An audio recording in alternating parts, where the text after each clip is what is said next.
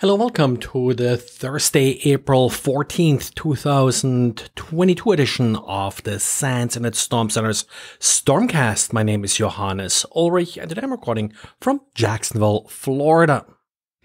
Got a quick diary today by Jan. He compared the number of web servers in Ukrainian IP address space before and after a Russian invasion.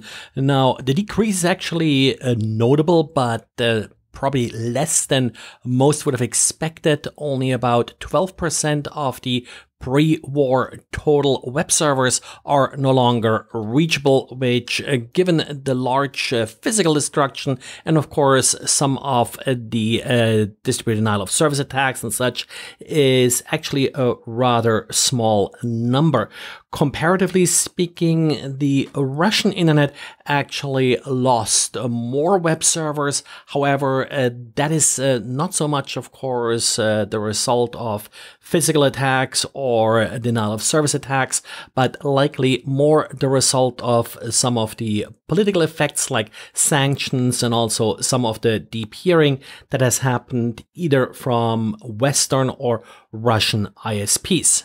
And this decrease in connectivity probably doesn't account for the effect of Starlink, which has been deployed in parts of Ukraine because Starlink typically uses NAT and can't easily be used to expose web servers. And of course, they probably wouldn't show up as part of the Ukrainian IP address space. And then just a quick follow-up on yesterday's Microsoft Patch Tuesday. The big vulnerability here that everybody's talking about is CVE 2022-26809. That's the RPC vulnerability. No exploit yet. A lot of chatter on Twitter about people working on exploits, but having difficulties actually coming up with a working exploit. I'm totally guessing here, but I think we probably have till sometime next week before an exploit is released. I highly recommend you're applying this patch, and I'm talking about the entire patch for the month before the weekend. It'll likely significantly improve your chances of having a quiet weekend. And the reason I say just apply the entire patch, don't just focus on this RPC patch.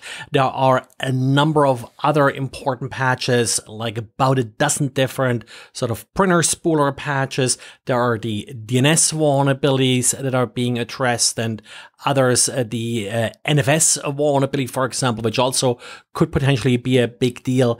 So just roll it out and get it over with. And then didn't get to it yesterday, but we also got Adobe patches, most notably for a PDF reader and Adobe Acrobat, but also affected Adobe Commerce, After Effects, and Photoshop. Also, CISA added a number of old Adobe Flash vulnerabilities to its list of currently exploited vulnerabilities. Those vulnerabilities go back to 2014-15. Not really sure how significant this is anymore these days. And then we also got an update for Apache Struts. And what's sort of interesting here is that this is actually an update for an older vulnerability kind of that we thought was patched, CVE 2020-17-530. Now, apparently it wasn't completely patched. There is a new CVE now for the remaining vulnerability, CVE 2021-31805. The problem here is the Object Graph Navigation Language, or OGNL, and how it's being dealt with if you are essentially exposing your code to untrusted input that is formatted using OGNL.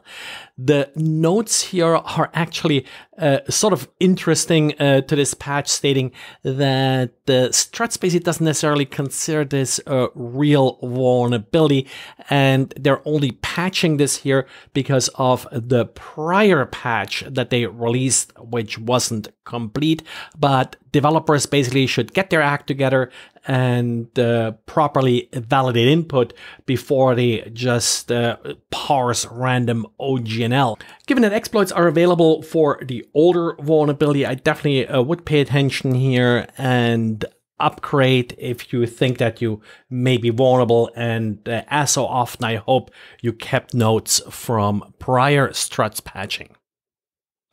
Well, then I forgot to mention earlier about just a little postscript here on the RPC vulnerability. Remember, this is not just port 445, also exploitable via 135 likely and various high ports. Then in some cases, even via HTTP, HTTPS using various ports if you decide to install IIS with the right or wrong plugins. Well, that's it for today. So thanks again for listening, and talk to you again tomorrow. Bye.